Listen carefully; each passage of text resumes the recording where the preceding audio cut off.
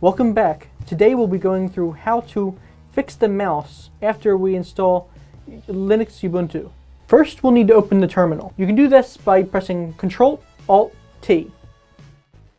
In the terminal, you'll need to type sudo gedit /etc/default/grub. Then press enter. It will then ask for your password, which then you can now type in.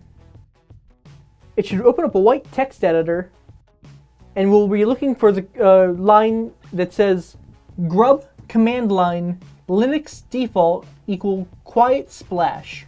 This should be line 10. In the description, after quiet splash, add the snippet of code we provided.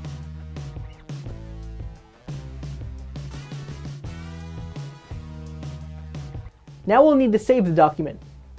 Since we have no mouse, we'll need to use Ctrl-S. Now to close the document, we'll need to press Alt-F4. Now we'll need to type back in the terminal. Type sudo update-grub. Let the command run.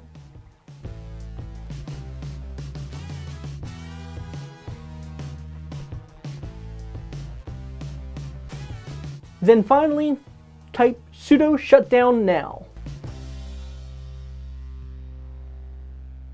After it fully shuts down, boot the computer back up, and your mouse should finally work. Thank you for watching. Any questions or comments you can leave below.